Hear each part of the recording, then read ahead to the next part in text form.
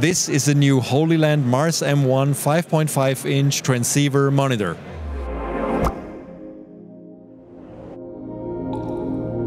Hi everybody, this is Nino from CineD. We are here at IBC 2022 at Hollyland with Jan. How are you? I'm fine, thank you.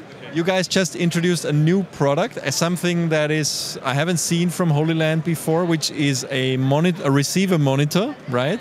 I mean, you have done wireless transmitters for many years now, but now you introduced a 5.5-inch receiver monitor. What can you tell me about it? This is Mars M1. It's a wireless transceiver monitor and integrated with monitor and wireless video system together. I think it's the very funny part. And also, for the monitor, it has 1000 nits, the brightness, and also a really great performance screen. And for wireless video transmission, it has like 150 meters range. I mean, what strikes me, the first thing I see is that the antennas are quite small, which is nice. Because usually you have these very big antennas, and in general, when you use a separate monitor and have to put the receiver on top, of course it becomes very bulky and big, so it's nice that it's small. Yeah, actually this antenna, you don't have to disassemble them when you collect them, but if you want to do it, it's really easy to do it. And also it can be paired with other antennas like sharp antennas or mushroom antennas. And then you have more reach if you put different antennas? Yeah, you have more reach. You mentioned 1000 nits, which is quite bright actually for a monitor like this. Is it this is full HD? Yeah. It's full HD resolution, but as a wireless transmitter, it transmits the 4K with HDMI. But that's amazing that it's actually transmitting 4K, because there's not that many transmitters that are able to do this. So if I have a 4K display, I can just plug it in here and see the image. Yeah, sure, you can do it. Let's talk about the monitor functions. I mean, I see you have a lot of functions here, which give you peaking, waveforms. Okay, so here you can see the color temperature here. We got 6,500 K or like 7,000. It's just, of course, the preview. I mean, you're not changing the color temperature of the camera. Yeah. The preview. And also, this time we have the 3D LUTs implemented. So you can input your 3D LUTs files through the flash drive or USB things here, and then you can change as you want. Yeah. Does it also have default LUTs, like for a standard log from different manufacturers? Yeah, we have default LUTs, but you need to import it through the flash drive. We have that one in the standard package. Okay, very nice.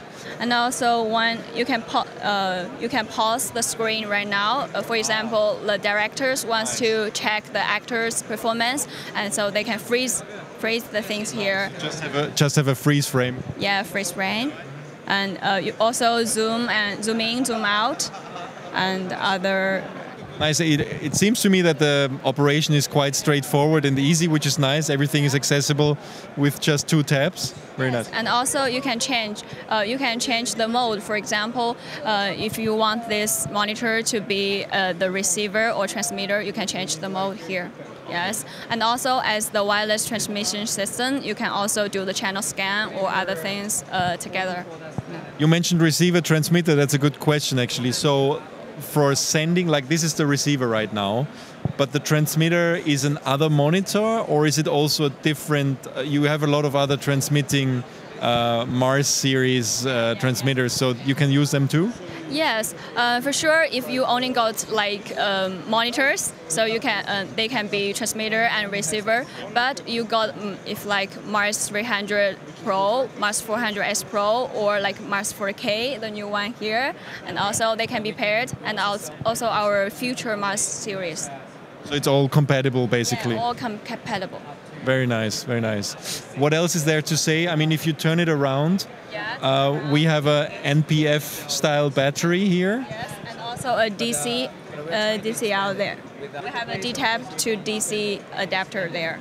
And so, for example, I can feed in the signal from the camera with SDI and then also send out HDMI? Yes, sure. You can SDI in and HDMI out, or HDMI in, SDI out. Very nice, quite versatile, yeah, okay. What's the, how long does a battery like this last? It's for NPF like 970. Yeah. It's around like 3 to 4 hours. Yeah, tell me about the screen. Is it your own screen? Yes, this is our own screen. Actually, we started this program is in like 2019, and it's like 3 years. Why we have encountered so many difficulties is because of the screen. Actually, we tried to buy the screen from the factories directly because that's what other brands do. But we find out that screen doesn't perform really well, especially for the needs, for the brightness or other performance. So then we look at the Apple standards. I think Apple has the Retina standards for their screen. So we try to select the LED lamps. I mean the small things. From that standard, we choose the different levels of LED lamps, and then we build the screen. Nice. That's very cool. So it's not just an off-the-shelf screen. Yeah, we do build it through a long time, and also if you want to put the wireless transmission system and the monitor together, it's okay because you still have the technology to do that. But if you want to pull them in just a small-sized monitor, it takes time.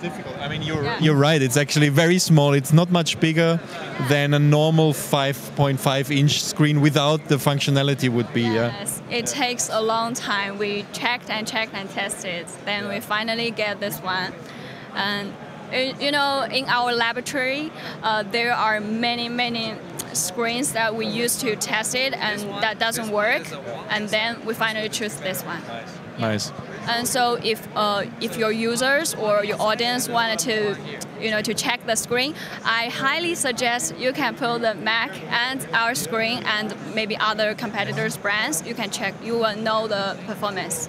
Very cool. It's nice to hear that you also think about the quality of the screen, because I think the selection of monitor, receiver, transmitter devices is there's not so many on the market which have the receiver built in. So it's nice to hear that actually the screen itself was a big focus for you. One question that I forgot to ask is the latency. Latency is like 80 million seconds. Yeah. Okay, that's good. Yeah. Is there anything else I forgot except for pricing and availability? Now it's available on Amazon, and I think maybe on B&H and other sites. Yeah, it's $549, but I don't know if it's okay to say here.